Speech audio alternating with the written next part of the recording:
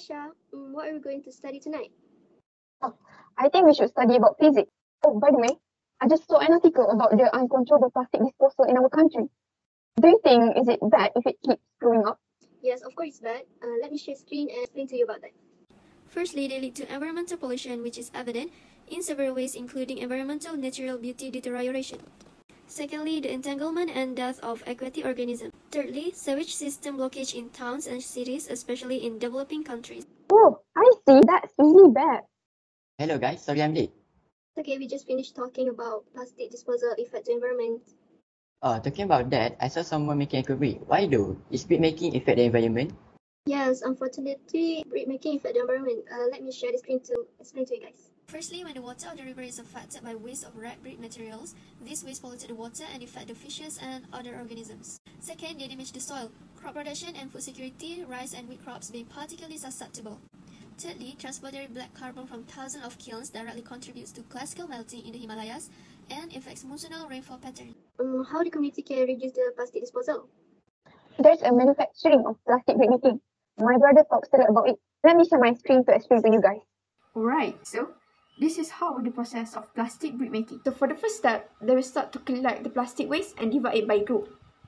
And second, they will start to shredding the plastic waste until it turns into small pieces. Next step, they will use an extruder machine. The machine does the mixing of plastic waste with sand at very high temperature. So the plastic will act as the binder. And for the last step, they will start to compress the mixture until it becomes brick. But as a student, what can we do though? I told you guys, I saw the eco brick posting. There are many that we can do. Let me share the screen.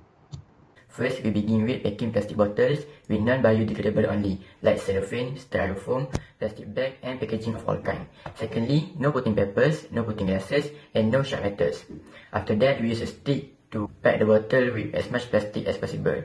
Then start by packing the bottom with soft plastic to fill the corner, and finally use only one brand of bottle for your eco brick. This will make bathing much easier.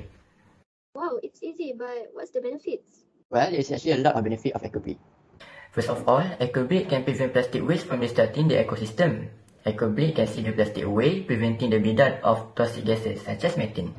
Other than that, eco brick are a low energy solution to plastic. Recycling isn't necessarily the best solution since the facilities demand technology, funds, and a substantial amount of human energy. But eco brick doesn't require all that fuss with anyone having the ability to make their own eco brick. It is a simple solution to a complex problem which can be applied by everyone and anywhere. Wow, there's lots of benefit. We should try that too. Right, but we get back to our studies. Oh, okay.